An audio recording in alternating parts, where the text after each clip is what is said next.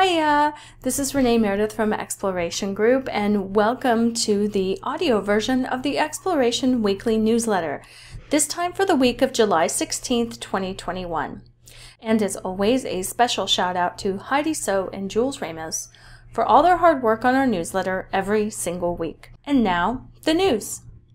After COVID pushed industry revenue down 3.8% in 2020, biz poised to rebound.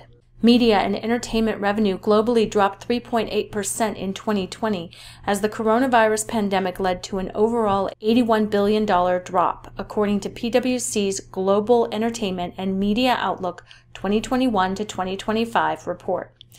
Movie theaters saw a 71% decline in box office revenue, and live music plunged 74% last year. The good news, per PwC's projections, is that the overall biz is projected to bounce back this year and continue growing, with a 3.5% compound annual growth rate from 2019 to 2025. The industry's two hardest hit sectors will also have the biggest gains in 2021, according to PwC. Cinema and live music will both see revenue increases of more than 90% this year, to $25.37 billion and $14.15 billion, respectively. Over 66% of all music listening in the U.S. is now of catalog records rather than new releases.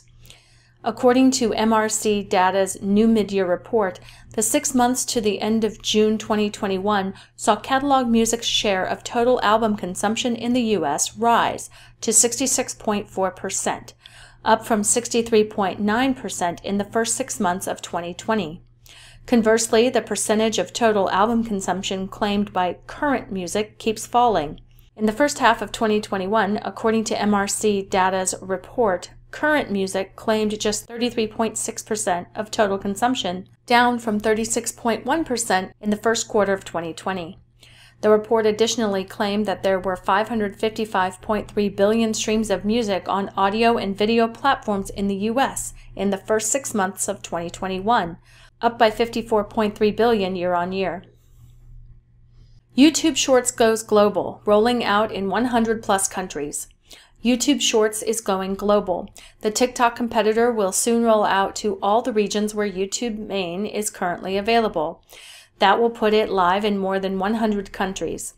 Shorts debuted in India in September 2020 and introduced a beta version in the US earlier this year. YouTube says Shorts will remain in beta in all countries. It plans to add more features and is eyeing monetization for creators beyond the $100 million fund it launched in May. Copyright Office recommends MLC's distribution of pre-2021 unmatched royalties not occur for 5 years. The Copyright Office has recommended that the first distribution of the black box monies accumulated before the creation of the Mechanical Licensing Collective won't be distributed until 5 years after the claiming portal is operational. So far, the MLC apparently only has a beta version of the claim portal, which will give rights owners the ability to search through unmatched songs and claim those they own so that they can be paid the royalties for plays of those songs. Furthermore, the Copyright Office stated in its guidance that even at the 5-year period, the MLC should apply relevant criteria to determine whether the first distribution should be further deferred. SoundExchange expanding into private copy royalty collection in the U.S.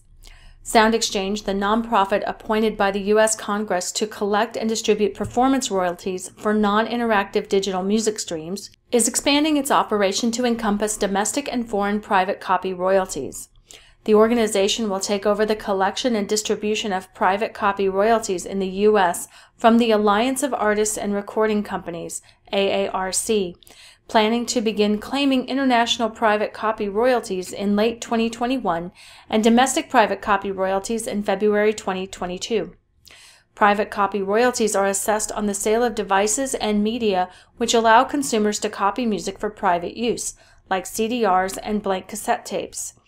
These royalties are then distributed to rights holders by one or more collective management agencies, CMOs, often according to market share. Report claims YouTube Music is fastest growing music DSP. Media Research has published its latest estimates for the size of the global music streaming subscriptions market, with figures from the end of the first quarter of this year.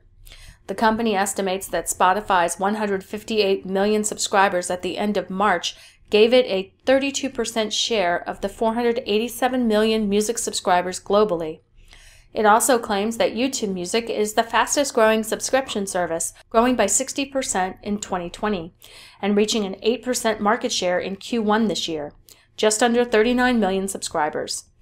That would be a decent rise from the 30 million reported by the company for Q3 2020, which was a figure split between subscriptions to YouTube Music Premium and YouTube Premium. TikTok's Chinese parent shelves IPO plans after regulators' warning. ByteDance, the Chinese owner of short-form video app TikTok, has put on hold indefinitely plans for an initial public offering in the US or Hong Kong after government officials in China warned management to address data security risks, as reported by the Wall Street Journal on Monday, citing people familiar with the situation. The Beijing-based company was valued at $180 billion in a round of funding in December. According to the paper, founder Zhang Yiming decided to put the IPO considerations on ice after meetings with regulators. It also cited a person close to the firm as noting that ByteDance didn't have a CFO at the time of the decision. That's all for me this week. Thank you all for listening, and don't forget to click subscribe for more great content from Exploration. And as always, don't forget to be kind to each other.